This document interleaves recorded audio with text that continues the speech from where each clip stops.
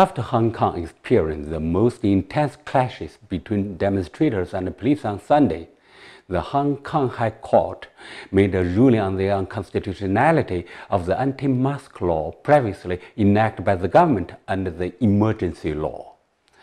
This has encouraged radical demonstrators to rejoice, but this has come as key to morale of the police to lawfully protect the crumbling order of Hong Kong. The anti-mask law still has a chance since the government still can file a final court appeal. However, the High Court's ruling has already had a major negative impact. Masked mobs are behind most of the recent violence in Hong Kong.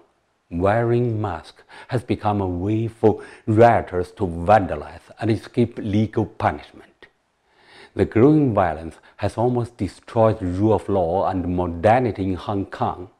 As an international financial center, Hong Kong can be described as dying, and the High Court's ruling is equivalent to closing the emergency room door.